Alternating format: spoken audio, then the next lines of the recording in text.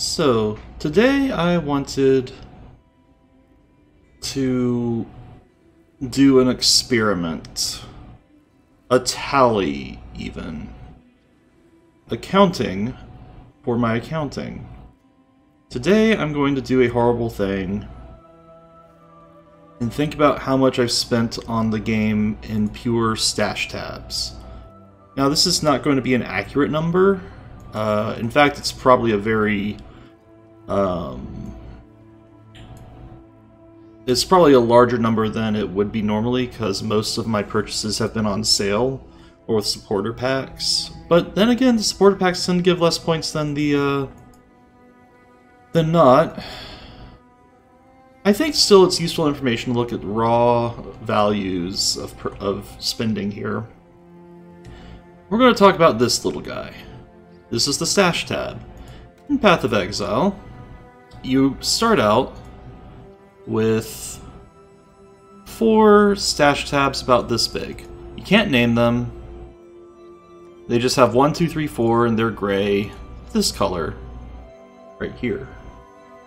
Without, like, little affinity, but you can put affinities in normal tabs. You can even make folders for the normal tabs if you cared to, which is one way of naming them. You don't get any specialty tabs, just 4 of these. They're not even, you can't even set them to be, like, publicly tradable, which is, in my opinion, kind of a missed opportunity. They really should have just made that free for a regular tab, for a free-to-play account, but whatever. Not gonna press it. That's not the point, though. The point is, I wanted to see, first off, well, I want to see both how much money I've spent on these tabs, roughly, and there is a way to softly figure this out. And then I wanted to see how much I'm using them to a comfortable level, as in how many I actually have stuff in. Like, if you notice, these are all empty.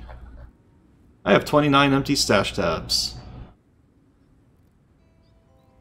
Which means that was just frivolous spending there. And that's the thing, if you buy a supporter pack in this game, you get extra spending points, and I was like, I might as well buy them on my stash tabs. I have Q next to anything that's a quad tab. I have empty quad tabs even. How about that? And then maybe we'll think about how much it would take to feel comfortable with this game at a general spending level as the last thing. So, with that in tow, I'm going to get a handy-dandy notepad out, which I have conveniently counted all of the, what is this? Yeah, this'll do. A handy-dandy notepad here. And, so let's move it a little bit this way. There we go. So, I went over and looked at all my folders and what I have in each folder. My dump tabs, which are these, the loot and the vendor tabs. I have 2 quads. I have a currency tab, a map queue tab, I have a map tab, and 4 map tabs that I kind of wasted on because this is before they had converting maps. So I have 3 extra map tabs than I should. Fragment tab, essence, I have all of the specialty tabs. I have 8 tabs in my gear folder that I'm roughly using, and 9 spare. 4 for heist, that I really could cramp this down. 1 for crafting, 9 for bases, which I might even could expand with the gear folder. 8 for influences, influences being the various multicolored ones, and really, like, I shouldn't be hoarding these. There's a lot of I shouldn't be hoarding this much, but because I have so many stash tabs I do. Recipes are the Loreweave recipe, the Grasping Mail recipe, and just like the Rustic Sash, Chainmail, Iron Ring recipe. In the I have one tab this league for spare sentinels, though realistically, again, I shouldn't be hoarding these and should just freaking destroy them and combinate them. We have a gem tab, a flask tab, unique tab, so again, all the specialty tabs.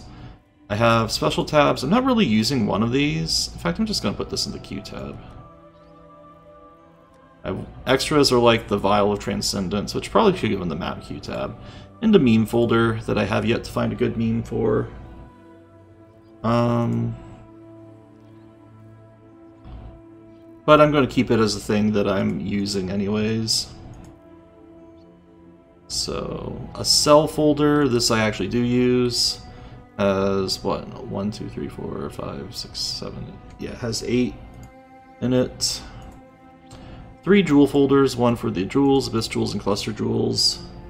In one league I had 3 cluster jewel tabs because there was so many of these, and I might do it this league too. Spare folder for unique spares that I don't want to get rid of. And then all the empty tabs.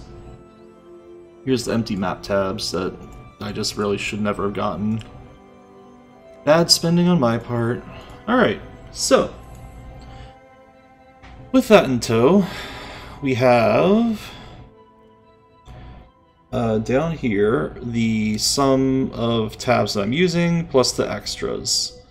So let's do this.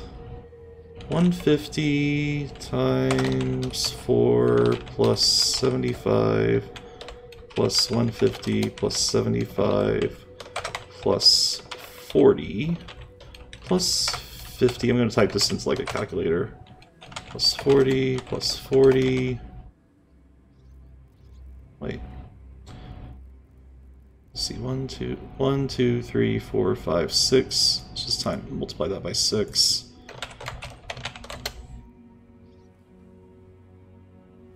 Plus 140 for that damn unique tab. So 4 of those were upgrades, so I just took 4 off the premium tabs that I've collected. So plus 15 times 4, plus 40 times 40. Okay. So these are points. Each of these costs store points. So we're going to get out the handy dandy calculator.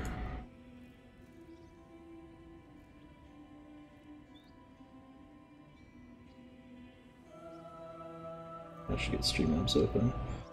And we're going to type in a number here.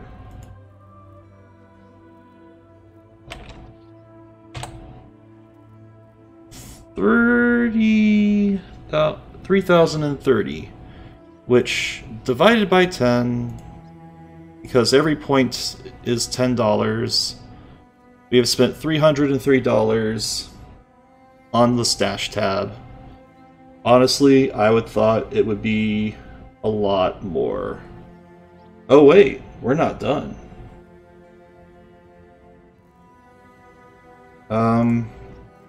So that's how much I spent to play the game comfortably, very comfortably, with stash tabs. But there's a little bit more here.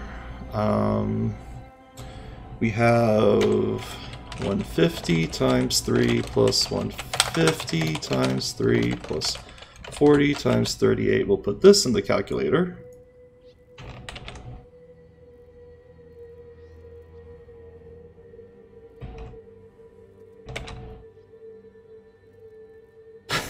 Another $242. Okay. So, just writing my notepad, 303 and 2420. Clear. So we add that up, 303 plus 242. $545 on stash tabs. So for a little bit more than a full supporter pack of the year, and maybe so the full supporter pack plus a full month, 3-month supporter pack, you too and have a giant useless stash tab.